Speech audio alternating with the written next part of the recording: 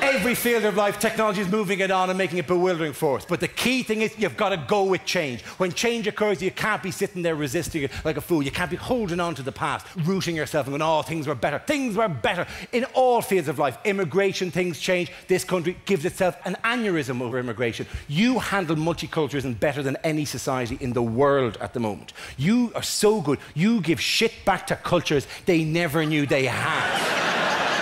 There are 1 billion people in India going, what's a Balti exactly? Things change, you can't be holding on to it. Nostalgia is heroin for old people. That's all it is. Going, oh, things were better in the old days. They weren't better. You couldn't turn on a light during the 40s in this country without the Luftwaffe bombing the shit out of it. That's not better. For Christ's sake, just because you were younger and getting laid more often doesn't mean the place is better off, right? Ridiculous notions like that. Like, well, but stuff changes. Attitudes change, values change. Even as a comedian, you occasionally come across something, you make a joke that, you know, gets you into trouble because the attitudes have changed. I did a joke last year, and this is not a good joke. I have no excuse. It's a terrible joke, right? I'm just offering as Exhibit A. It was about the musical Billy Elliot. And what was the composer's inspiration for the music? The joke was, Elton John, do you think he saw a little of himself in Billy Elliot? I know, it was rubbish. I didn't mean it as an attack on Elton John or as an attack on the gay community. I meant it as yet another joke in the glorious tradition of jokes involving the word in. As in, do you have any Irish in you? Would you like some? But instead, we got a letter of complaint from Peter Tatchell and the gay rights campaign group Outrage, who said that I was a disgrace and should never be allowed to work again. And the joke was, contribute to a culture of violence against gay men in Britain. Those of you unfamiliar with the work of Outrage, the previous target of one of their campaigns was Robert Mugabe. And now me. And the thing is, your initial reaction when somebody does a complaint like that is to get, you know, to get all tough and go, it's only a joke, for Jesus' sake, relax, right? Swiftly followed by loftier arguments about civil rights and comedy's obligation to say the difficult thing and freedom of speech, which is a fairly lofty point to bring in to back up something as bad as that joke about Billy Elliot, right? You wouldn't go to Strasbourg, to the European Court of Human Rights, with that as your argument. Oh, my lords, my ladies of the court. Elton John, you think he saw a little of himself in Billy Elliot? Try the fish, I'm here all week. Thank you very much. And in fact, if a gay man ever walked up to me and said, do you know what, that's just another joke about how we're supposed to touch kids, and we don't, there's no paedophilia, homosexuality relation at all, I'd have no argument with that whatsoever, right? Because frankly, if you don't change your attitudes when you realise you've screwed up, then I might as well just go and play golf with Jim Davidson on a Saturday morning and go, Jesus, Jim, I'm getting awful trouble off the queers at the moment, What seems to be the problem, Dara? They can't take a feckin' joke. They'll take a cock up their arse, but they can't take a joke. That was intended ironically, by the way. And some people think that's very politically correct of me, but then I'm Irish, right? And of all the people who've benefited from a good dose of political correctness on this island, it's been the Irish. Remember the good old days with the jokes about how stupid we were? And then a memo went around sometime in the 80s where you all went, oh, Jesus, we're not doing jokes about the Irish anymore. And you went, OK, fine. And you just stopped. And thank you very much. A bit overdue, but thanks very much nonetheless. Because we didn't really enjoy that kind of stuff, like, and it's good that we don't get that kind of reputation. Just so you know, there are still plenty of stupid people dotted around Ireland, but you're not allowed to talk about them. So that's kind of... There was a fire engine called out last year because there was a cat stuck up a tree in Limerick. Lads drove out, took the cat down, gave it back to the old woman. She said, lads, will you have a glass of whiskey? This is a completely true story. The lad said, we will, of course, have a glass of whiskey. The other crew are on at the moment. It's fine. So they had the glass of whiskey. They had another glass of whiskey. The whole town came out, had a bit of crack with the fire engine. Life was good. Eventually they said, listen, we better go back now. They waved goodbye to the village. They waved goodbye to the old woman. They got back into the fire engine, drove off, ran over the fucking cat. Completely true story, and you're not allowed to tell it. It's brilliant, isn't it? Because the thing is, the joy of it is, like, whatever... Of the Irish people, where are the Irish people again? Yeah! Who's the most recent immigrant among you? Let's go back. Who's only been out of the... how long are you out of the country, sir? 2 weeks. That's pretty recent as an immigrant, it has to be said, right? The thing about Ireland is a bit of cash. We've changed in Ireland. Oh, we've changed. Oh, this is our favourite line about ourselves. Oh, 2 weeks, you can never go back. You won't recognise the place when you go back. It's changed. Oh, those 2 weeks, the country's gone so much different. You wouldn't recognise it. You can never go back.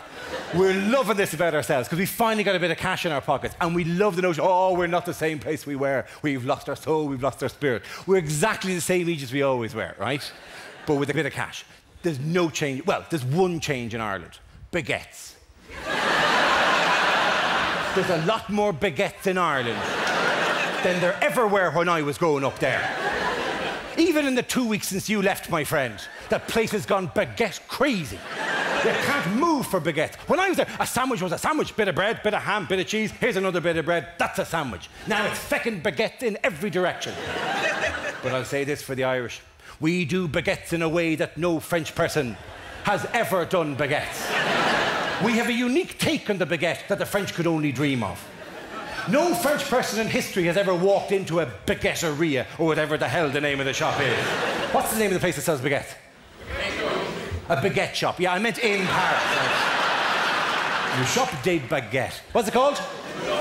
It's called a boulangerie, of course it is. In fact, I know that. I just love getting people to shout out boulangerie in the middle of a gig, because it's the sexiest kind of lingerie. What are you wearing tonight? My boulangerie. Oh, I love the way the tits light up. I know. It's great. No one has ever walked into a boulangerie and gone, je veux une baguette. And they've gone, ah, tu veux une baguette? Nous sommes une boulangerie. Nous avons beaucoup de baguettes. Qu'est-ce que tu veux dans la baguette? Peut-être le jambon ou le fromage. No Parisian has ever gone, no, je veux pas le jambon, ni le fromage. Je veux un full Irish breakfast.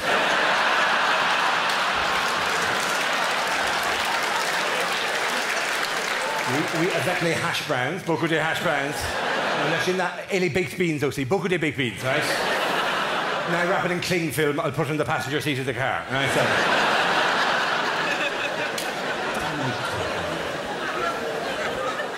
But the fact that in Ireland we went all the way from being stupid ones to being Nobel laureate, river dancing, chorus, whatever that we are at the moment, right? These tags are so arbitrary, they're so randomly assigned, whatever. And as a comedian, if you work for a while, you spot that there are just buttons you can press with regard to the peoples of the world, right? Because we basically, all of us have a list in our head of the countries we know, and we've one or two words beside to describe the people in them, right? Because we're busy people, we can't have fully formed impressions of all the people in the world, right? So it narrows down to a couple of very common phrases all the time. Right? My friend from California, you may wish to block your ears just for a tiny moment at this stage, right? I'll give you an example. If I said to you, Americans, what are they like as people? Americans are fat and stupid. Those are the two things. Every gig I do, fat and stupid. The French are arrogant and smelly. That's it. Every gig, the same two words. The Dutch are stoned, right? That's that. It's harsh, but and clearly these things aren't true. But the joy of this thing is you can do that for a few different countries, right? But then it peters out quite dramatically when you get a little bit outside of Europe, right? Or outside the English-speaking. Face it, none of us as a crowd would go, Slovenia? Ah, Jesus, those feckers. Ah, sure, they're, rampant and well-read. We don't have phrases for all these people. Oh, the Tongans are tall and well-mannered. We don't have phrases for all the countries of the world. And there's loads of obscure countries in the world that we know nothing about, right? So feck it, we should just make shit up. Every 5 years in the UN, there should be a draw, like a giant bowl, like the FIFA draw. And the ambassador from a country, name for me a very obscure country. Cork, right?